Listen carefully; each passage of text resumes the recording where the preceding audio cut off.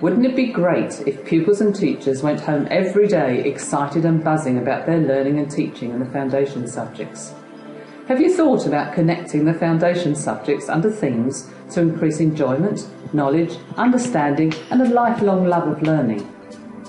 Teachers from schools that have introduced the EdisonLearning integrated curriculum tell us that using our suggested starting points, end products and contexts stimulates their creativity, which in turn excites and motivates their children.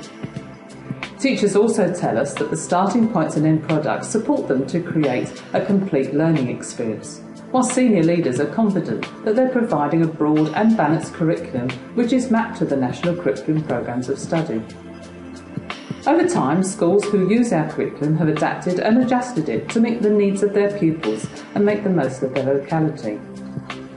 Do you or your teachers have the time, expertise and confidence to develop a new and complex curriculum from scratch?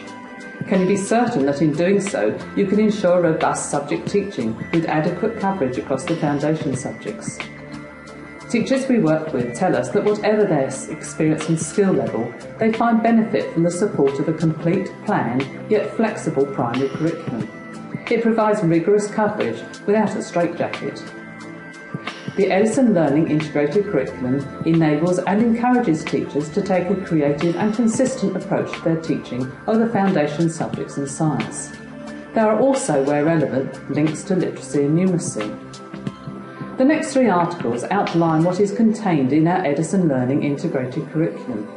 You'll find a curriculum map that shows you how it is organised, and there'll be an opportunity to see a little more detail about the content of the learning units.